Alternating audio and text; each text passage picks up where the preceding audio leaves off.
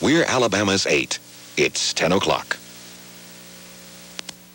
This is Action 8 News at 10 o'clock. A fresh look at today's news and a first look at tomorrow's with Leighton Spann, Tom Conway in the Weather Center, and Rich Haney with Central Alabama Sports. Good evening. We want them dismissed. This is what the New York-based National Alliance Against Racist and Political Repression requested today. Reduce the number of alcohol-related problems among the airmen, many of whom turn to drinking due to boredom or loneliness. President Ronald Reagan's new proposed tax reform program could cost you more money. Edward L. Addison, president of the Southern Company, says it will cost Alabama Power Company more, therefore you more. Cut by $150 million a year by the proposed tax plan. Learning to deal with the legislature and political involvement.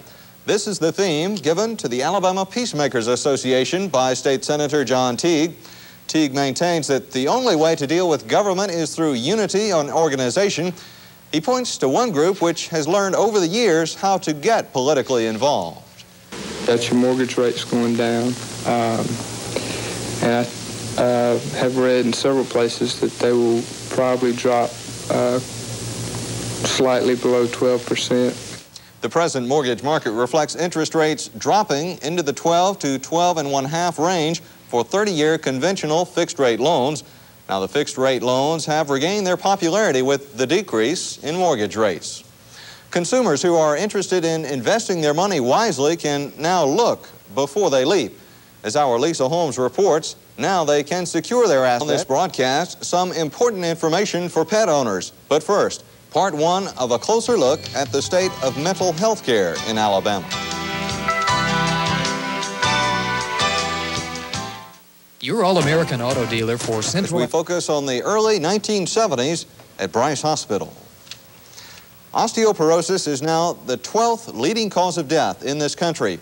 Our Dr. Dean Adele has explained to us that this is a condition which affects 1 out of every 4 women over the age of 45.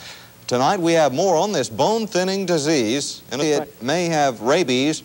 Now, during the summer, rabies vaccinations will be given in every county in Alabama. Our Steve Smith tells us that Dallas County pet owners are looking for some substantial rainfall to cool everything off, but I'm afraid Tom Conway doesn't have very good news for us. Well, Leighton, there's a slight chance, just a slight chance of some changes in the weather by the weekend, but we'll have to get through a couple of really scorching hot days before that. It was 97 today in central Alabama, and at least a couple of more days of really hot weather coming up. We'll talk more about that and about something new called the heat index when we come back in a moment.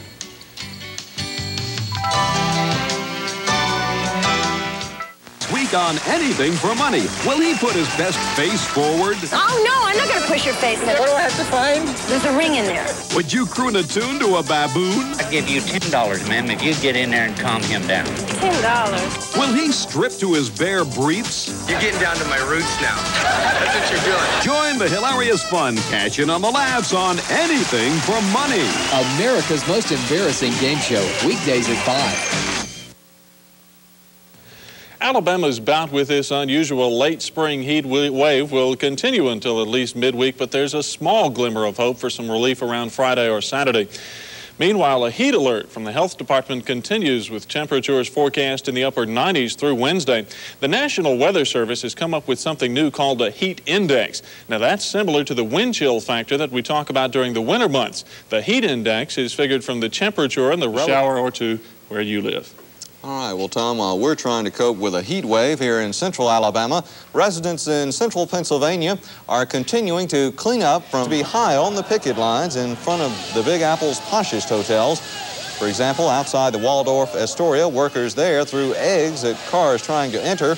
And at other locations, the striking workers complained that eggs, bottles, and clothing were thrown at them from hotel windows. Tonight, the president of the Hotel and Motel Trades Council emphasizes that his union is willing to return to the bargaining table until a solution is reached.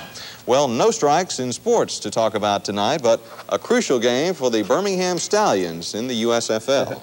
And you know, Leighton, the USFL plays a long 18-game regular season. Game number 15 tonight in Houston for the Birmingham Stallions figured to be tough, and it was, as you'll see next on Action 8 Sports.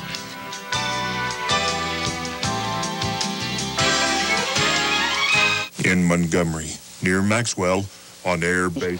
At 6 with the CBS Evening News with Dan Rather, all night with CBS News Night Watch, weekday mornings on the CBS Morning News, and Sunday morning, a program I work on every Sunday morning at 8. Join us for news and features Sunday morning here on Alabama's 8. Coach Raleigh Dodger's Birmingham Stallions tonight had to win on the road to remain in undisputed possession of first place in the U.S. 15 innings won this game from the Giants 4-2 in San Francisco. The Mets tied right now. It was 2-2. It's now 4-4 in the ninth inning with the Dodgers in Los Angeles. Two other National League games tonight. Astros trail the Cardinals now 8-1 in St. Louis. That's in the seventh inning. Phil's just starting against the Padres out in San Diego. In the American League, the Mariners lead the Tigers 9-7 now. Mariners 9, Tigers 7, eighth inning in Detroit. Well, if you haven't been in an automobile showroom lately, you're in for a surprise, and we're not talking about sticker shock. The story is next on Action 8 News tonight. Alabama's 8, but first Tom has a final word about the forecast. Late and hot again tomorrow, and in fact hot for the next couple of days. 98 or so tomorrow, maybe 100, and a heat index of 110, so stay inside if you can. All right, or find a swimming pool. Well, thank you for watching. Join us again tomorrow at 5:30 p.m.